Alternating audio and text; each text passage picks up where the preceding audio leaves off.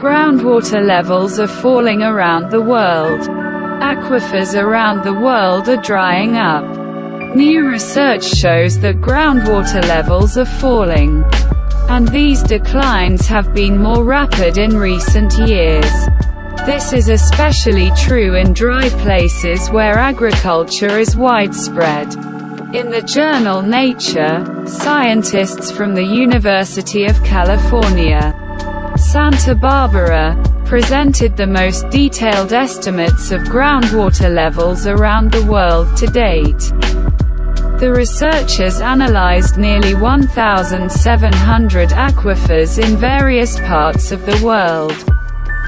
In addition to data on declining water resources, the scientists' work provides examples of how the problem of groundwater depletion can be solved. Groundwater levels are falling rapidly around the world, often at an accelerating rate. Groundwater is decreasing, especially in dry places where agriculture is widespread, says Scott jxgRA from the University of California, Santa Barbara. A group of scientists from a Californian university collected data on groundwater levels in the USA.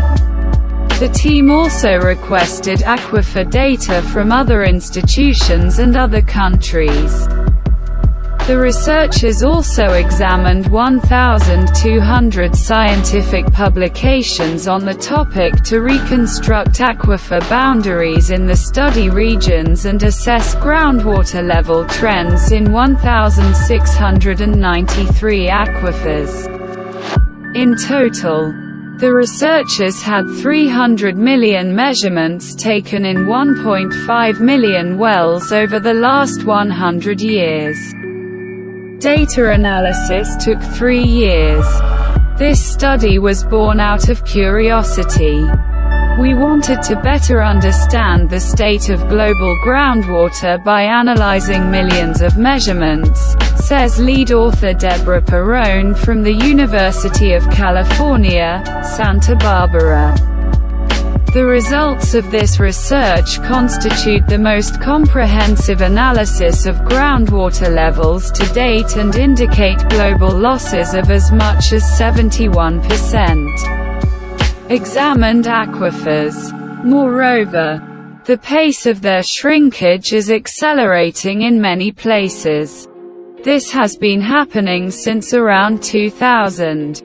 In many places, groundwater is being depleted due to intensive agriculture, which draws on underground resources to irrigate crops, especially during periods of drought.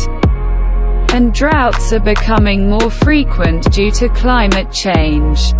Of the aquifers for which there was enough data to compare current trends with those from 1980 to 2000, about 30% showed a downward trend. Aquifers that are losing water are usually located in regions where rainfall is also decreasing. During droughts, people use groundwater to a greater extent, says jxgRA. There is hope, however. Research shows that in about 20% aquifers monitored long-term, declines have slowed. Moreover, in the case of 16% the downward trend was reversed.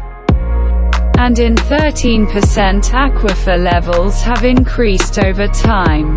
This study shows that people can change situations with intentional, focused efforts, jxgRA emphasizes.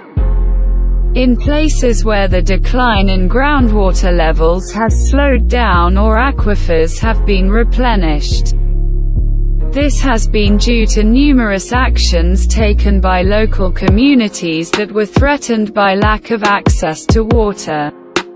For example, in Bangkok at the beginning of the 21st century, new fees were introduced for the construction of private wells with pumps. This reversed groundwater declines and slowed the huge city's land subsidence problems. The researchers also cited the example of Tucson, Arizona, where water from the Colorado River is used to recharge the aquifer in the nearby Avra Valley. As part of this project, water is stored for future use.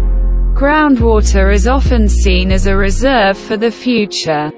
Deliberately replenishing aquifers allows us to store this water until it is needed, jxgRA emphasizes. Another option, following Bangkok's example, is to focus on demand reduction, which involves regulations, permits and fees for groundwater use. But trends in groundwater levels don't paint the full picture. Even where aquifers remain stable, groundwater withdrawals can still impact nearby streams and surface water. The authors also analyzed rainfall variability over the last 40 years for 542 aquifers. They noticed that 90% aquifers where declining trends have accelerated are in places where conditions have become drier over the last 40 years. Less rainfall resulted in shortages in replenishing water supplies. On the other hand, climate variability may also reverse trends and allow groundwater to recover where conditions become wetter.